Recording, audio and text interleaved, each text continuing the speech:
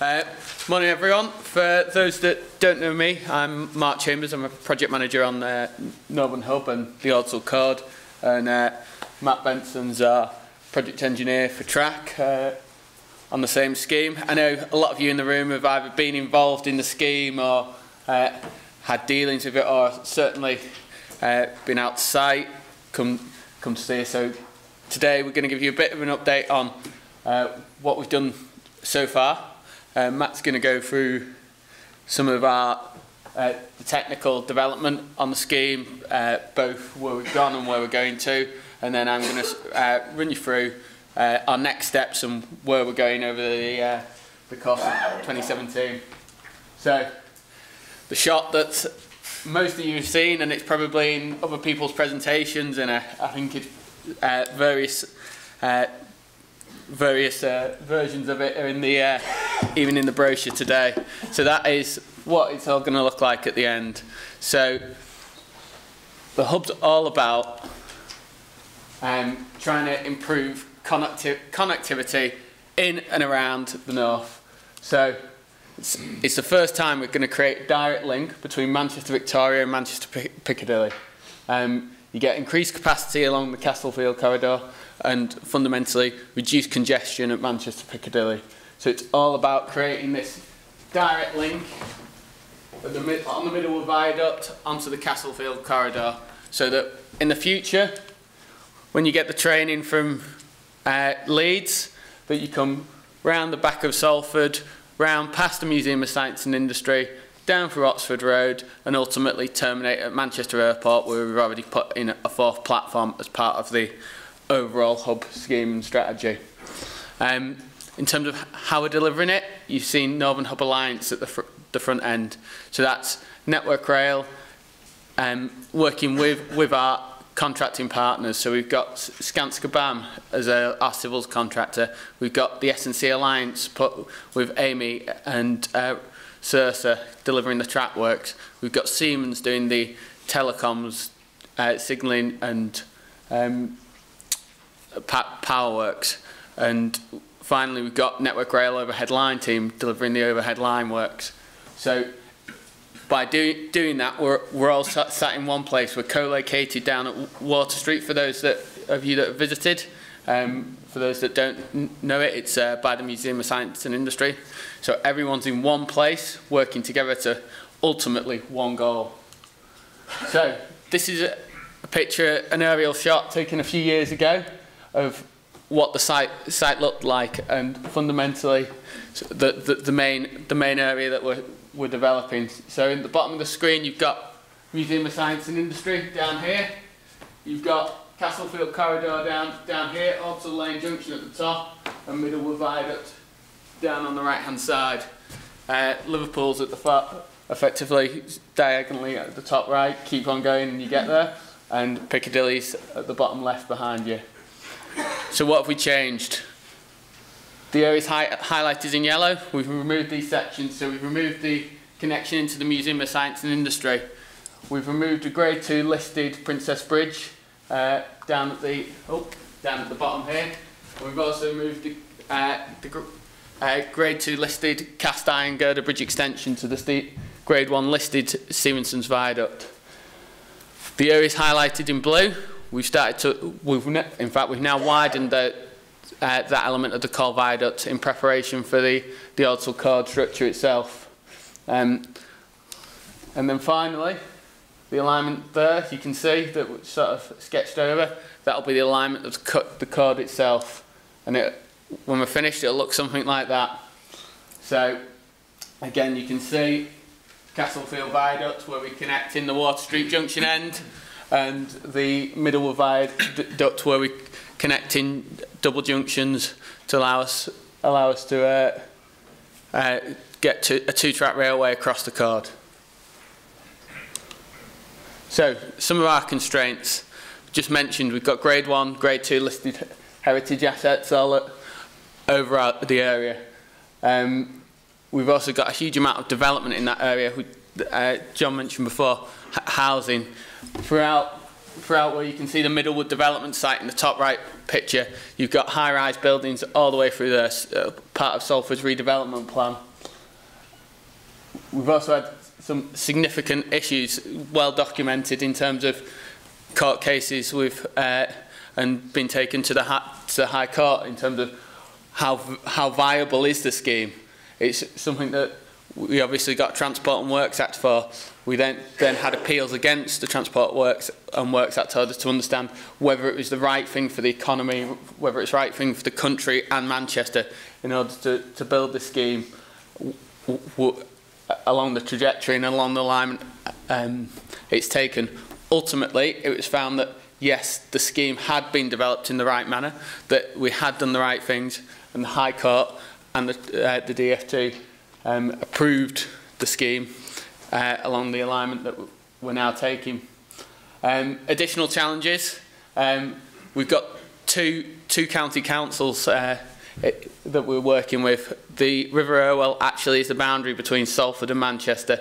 That meant that everything we had to get approved in terms of planning permission had to be consistent between the two councils, so that our Core 10, or better known rusty steel, of the Ordsall Chord Bridge itself had to be approved by both sets of councils. So spent weeks and weeks, and in fact years, working with both councils in order to agree the finishes, to agree our concrete finishes of the viaduct widenings, and that doesn't even take into account the actual structural considerations of trying to get the new viaduct and the viaduct widening extensions, which are made out of concrete, to work hand in hand with the Victorian brick-built arches.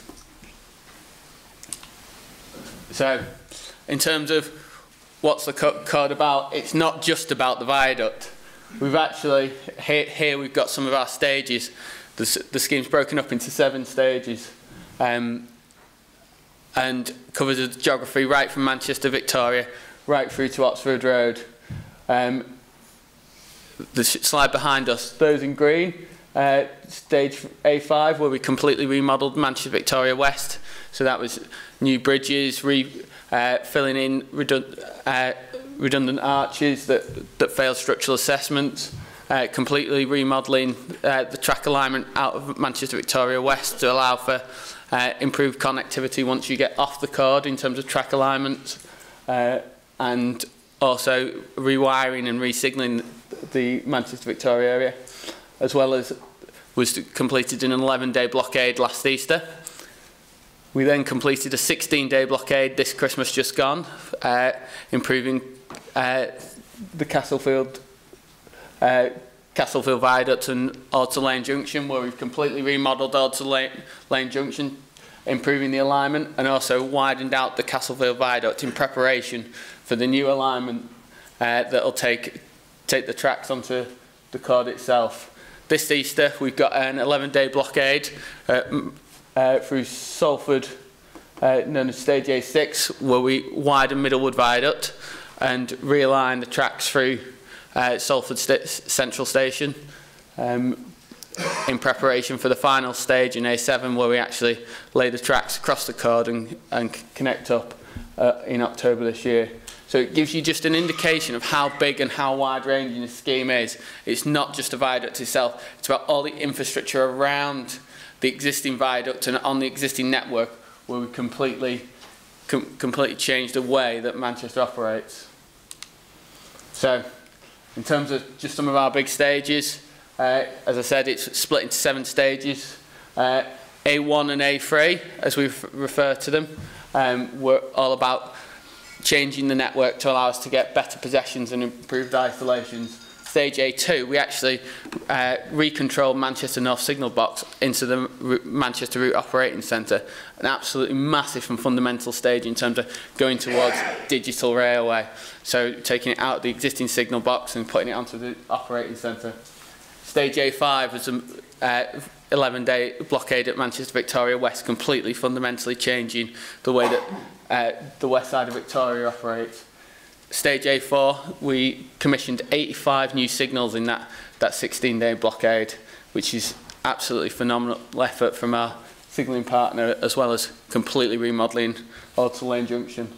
And as I say, stage A6, we've got an 11-day blockade later in Easter, and then A7, we turn on the Chord. So a few photos there for what we did up at Manchester Victoria West. We used everything from SPMTs to rolling bridges to OCR's wiring train to make sure that we maximised our possession opportunities while we were in there. And then the Chord itself, offline, we've been building in a high street environment. This is the new network arch bridge. It's going to be the world's first network arch bridge, and that sort of brings us up to where we are currently today. Matt's going to run you through some of our the technical issues and opportunities that we've taken so far. Thanks, Mark. So I'm Matthew Benson. I'm the track project engineer on the Chord project. I've been in the industry for 13 years, 6 years in maintenance, 5 years in the asset management side, and then 2 years in projects.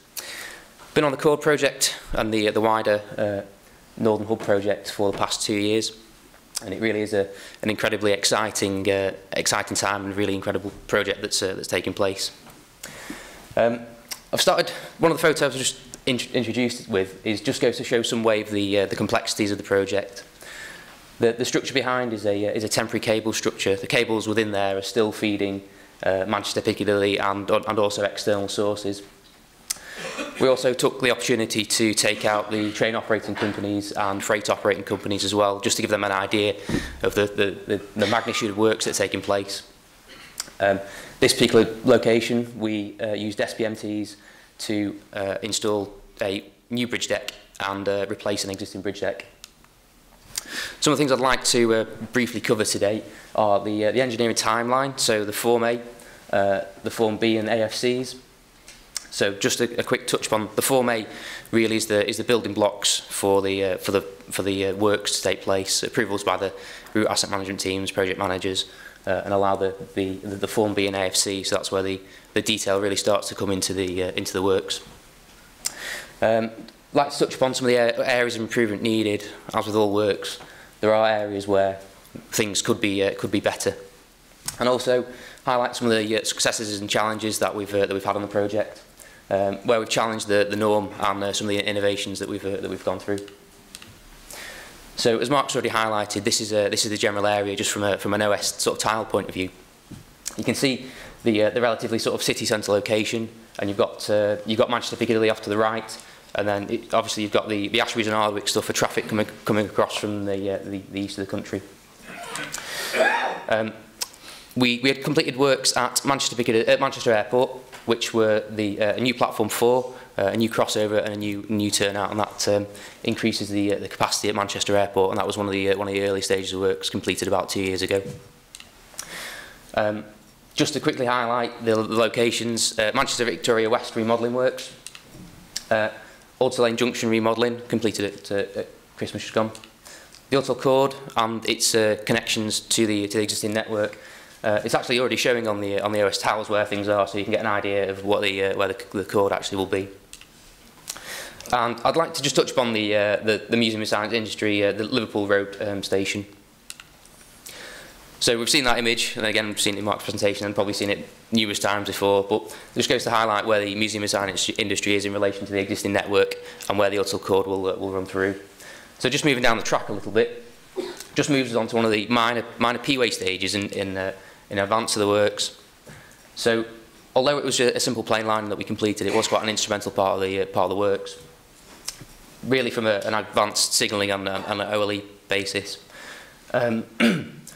The historic connection to the railway was removed, although I think it was probably once in the last 10 years. I'll probably stand corrected if that's any different. But it's just a bit of a nod just to say that we have removed the connection to the oldest station, the oldest passenger station in the world, and it wasn't a decision taken lightly. Obviously, we had the legal challenges, and eventually Network Rail and Mosey worked together. So, yeah, very straightforward. Just an extract of the design, re-railing and rebase plating on existing timber sleepers and ballast, knowing that in 12 months' time we would be removing those assets anyway. But the image I've got there kind of goes to show some of the advanced works. So there's a signalling REB on the right-hand side, which is probably in the forefoot of the old connecting line, and then new OLE gantries and new signalling gantries. So moving on to Manchester Victoria West remodelling.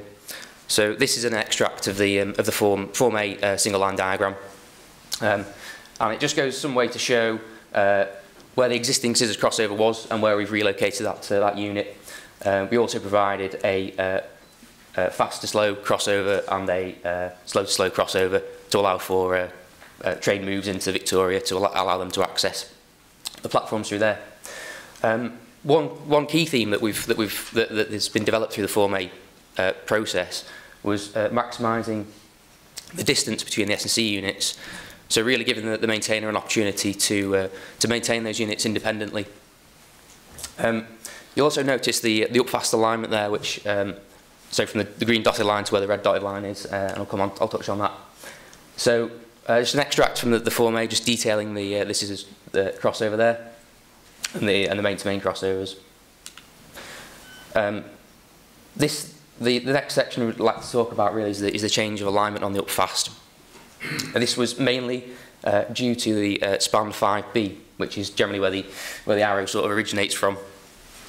Span 5B was a very weak structure, and early on the decision was taken to move the track off the structure so that works didn't need to take place. Significant works, replacements didn't need to take place on span 5B. We did have to complete some other civils works as a result of the track alignment changes, but that got us away from span 5B. The Form B, so the actual detail, really sort of built upon the Form A. The Form A was of a good standard, that really it was just a case of detailing up the detailed design with information.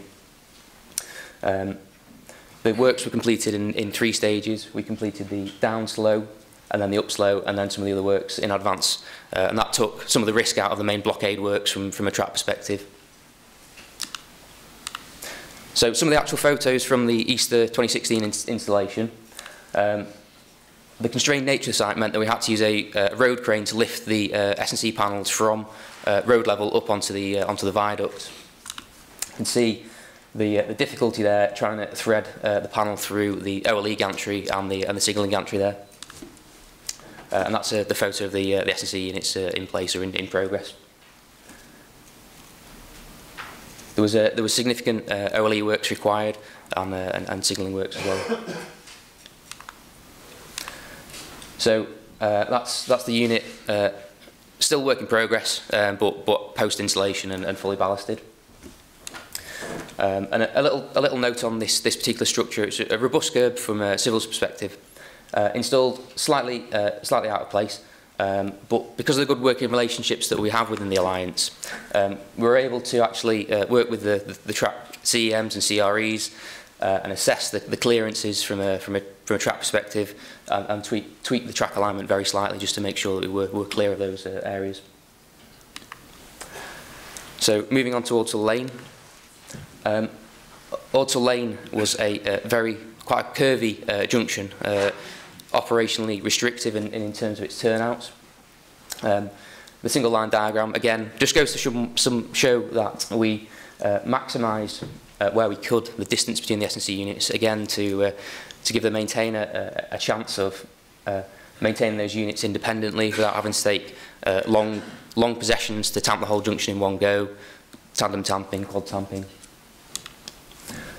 An extract of the Form A, just again, is a nod to the straight alignment that's been achieved through the junction, and you can see the magnitude of changes from the green dotted line, which is the existing alignment, to the red of the new track alignment.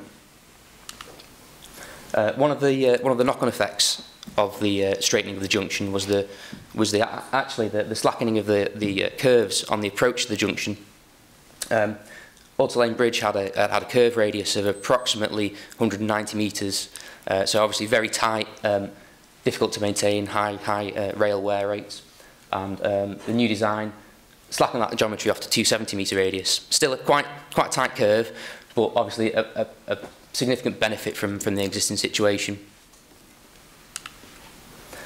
That's a photo of the existing junction. So In the distance, hopefully the image is clear, there is an Oldfield Road Bridge, and effectively the whole junction has moved across to the right, and then the alignment has been straightened through Oldfield Road Bridge on the approach to it anyway. Form B, just to iterate again that the importance of maintaining gradients, keeping the S&C on one gradient, so that no changes need to take place from a vertical perspective, and also highlighting the distance between the S&C units. The double junction was installed as a modular unit to REPW standards, and that gave the installation team a chance of installing it within the stages and making the job a bit more buildable. And again, the detail there highlights the magnitude of change. So at the bottom of the page is the old down slow alignment, and then above it at 2501 points is where the new track alignment was. So it was quite a significant change. Working with the designers and the trackbed team and the drainage rams, we came up with that there was a drainage issue was identified on site. This led to quite a detailed design, various iterations, but eventually the solution we came up with involved the use of hydro brakes and attenuation systems to minimise the impact of the drainage onto the existing drainage network. So a few of the photos from the installation. So you can see the trackbed is quite wide. We've got a Kirov 1200 working there, dropping the panels in. Looking the other way, we've got road cranes delivering materials from the access point. We've got PEM-LEM units on site as well. So it really was a lot of plant on site doing lots of work. That's the junction post works, sort of looking quite good. And I'd just like the photo here really kind of shows the level of magnitude of change. So obviously the left-hand photo is the previous layout, and the right-hand photo is the new layout. And you can really see the old down slow and where the new down slow alignment is, the significance of the alignment change there. And really, if you can tell from the photo, the way that the alignment has now been straightened up all the way through the junction, making that unit more maintainable. So I suppose really the headline really is the Ordsall Chord and how the track is fitted in there. The obvious challenge with the museum assignment industry and trying to retain that connection, and ultimately its severance was part of the Form A development. Some of the issues that were encountered or developed during the Form A process were really the consideration of the highway environment below where the Ordsall Chord will be, and also the existing levels on the Middlewood and Castlefield viaducts, and the provision of a new Water Street junction and a new Earlwell Street junction across the way. We've also had the two curves running towards the Ordsall Lane junction. The radius through those junctions, through the track, was circa 250 metre radius. So there was discussions about whether these going to be CWR or jointed track, and eventually the risk went with CWR. With jointed track. That's just to give you a location of where the structure is. We also run through Salford Central Station, and there's a existing long timber bridge that we replace, and I'll come on to that. Some of the Form B detailed design, just an extract of the new Water Street junction, and the blue indicates where the arch widenings take place on the viaducts. There's an extract from the BIM model there that shows the red colour is the existing viaducts, and the grey is the new arch extensions. And there's some of the arch extensions going in. The Chord itself is a long steel structure, of which a track structure interaction report has been completed to model how the structure will behave. And there's an extract there of how the structure tensile forces, and we're looking at putting structural expansion switches and ZLR clips on there to alleviate some of the stresses on that bridge in terms of at the rail level. New Bailey Street, existing long timber. We're actually going to use a Romberg Ives solution. So these are cast monoblock units, grouted at the bottom, and then built up to rail level. That'll provide a good long-term solution for the track.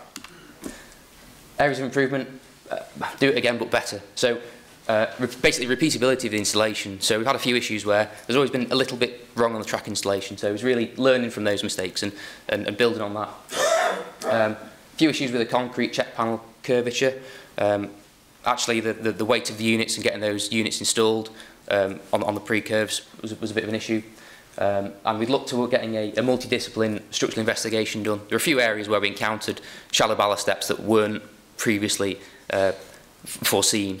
There was a lot of information done, but there were a few areas that they needed some improvement. And also working around axle counters.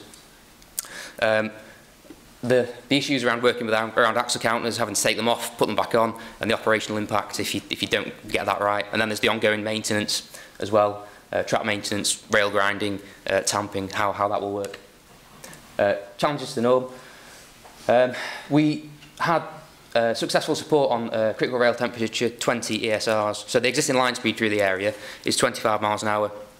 So working with the delivery team and the RAMs, we look to make that CRT 20 a 25 mile an hour so we minimise the operational impact of speed restrictions, but also the safety benefits from not having staff on site, boarding junctions incorrectly or having them on site. I suppose a bit of a one is IRJ removals following resignaling. The challenge there is we install 6-hole glued IBJs across the network, so they should be fit for, probably 20 years, say. So when we re-signal, do we really need to remove those units? And generally support for derogations throughout the track team. This is a very quick video of the BIM that we've used, clash detection. Key success and tools. The BIM model has been really useful. And the weekly engineering meetings that we've had, so all the right people in the right places discussing the issues. And also early engagement with the RAM and the maintainer at the Form A stage is really the building blocks for the project. And as Mark's mentioned, the co-locations of the team doing the work in the integration has been a real success. Sorry, I'm just going to quickly run through these. Underbarrow pads, S&C, Romberg Ive solutions, ZLR clips, structural expansion switches, hydro rakes, and Teflon fish plate lube is a real benefit for the maintainer. Sorry, hand over to Mark. Conscious of time, so we'll run through these very quickly. So, next steps I've talked about before. We've got an 11-day blockade coming up in around about 7 weeks. We then turn the whole thing on on the 2nd of the 10th. Our final commissioning, so the tines at both ends will be ready for operation. We then, from October to December this year, go through authorisation with the ORR and making sure that all our paperwork and effectively we're ready for both the TSIs, for which we've got to comply with too, both energy and infrastructure are in place, and that we can demonstrate that we can operate a safe railway, ready for timetable change in December.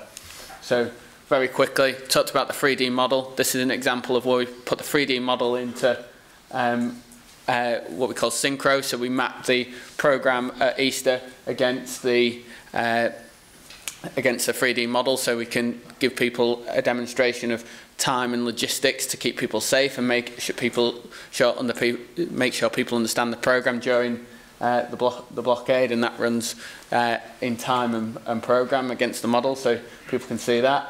Fundamentally there you can see the existing DSE lines are recovered and slewed over into the redundant platforms 3 and 4 for Salford Central Station, ready for the tie-in on the bottom of the screen there. And then finally we finished the Chord. So the structure itself has now been landed in terms of the arches landed onto the north and south nodes over the Ordsall. This is an example of the Tekla model, which is used in order to fabricate the steel itself.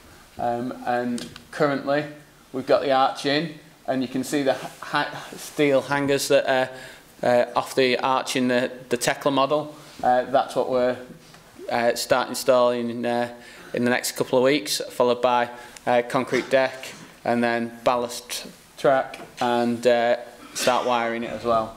So all there is to say is thank you very much for listening to us. Apologies if we've rambled on slightly, and for those that have been involved over the last 6 years, thank you very much as well for your help, because I know there's a lot of people in the room, and thank you. Thank you.